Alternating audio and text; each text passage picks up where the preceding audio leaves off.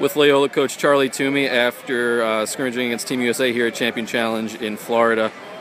Charley, what did you see out of your team today? What are you going to take from this game into the preseason? Well, it was definitely better than the green-gray scrimmages that we've been doing on Saturday.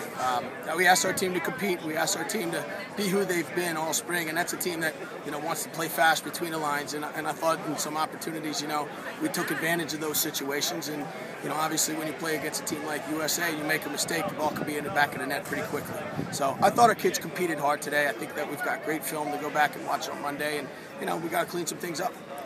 What's been like the theme of, entering this season? I guess you saw some of the pieces you have from last season, a lot of them coming back. You saw Hawkins out there running around like as normal, and then some new personnel on attack. What was it just like seeing that out on the field today? The theme of the season is that this is a new journey, and the journey was our first scrimmage today in the spring, and that we got to just continue to get better every day and not look to the past, not look to further the next week with North Carolina, to just stick one day at a time, certainly one practice at a time, and really that's our message to the guys. And I think that that's what we're excited about, because I think the team gets it, and we've got great senior leadership.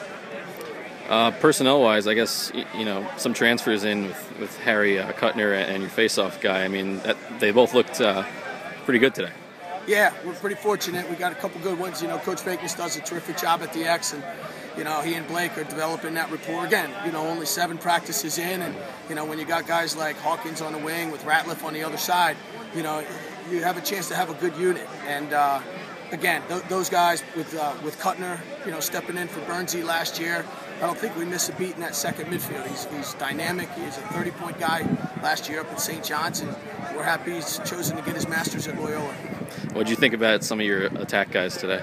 I thought they grew up.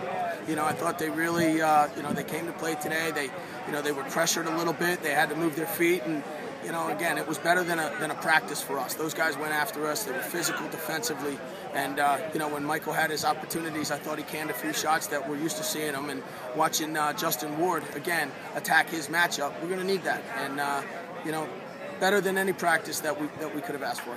And just in general, what do you think were some of the differences in this game? Why they were able to come out on top?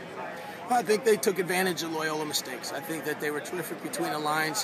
When there's a missed slide or a missed half slide, they find the guy on the inside and he buries it. And just their stick skills they're all professional for a reason. They're all Americans. They're big, strong athletes. And again, they took advantage of every opportunity that we gave them. And hopefully we clean our sticks up and maybe learn a little bit about ourselves defensively and cover up the inside, give our goalies a little more of a chance next week. All right, Coach. Thanks a lot. Good luck this season. You got it. Thank you.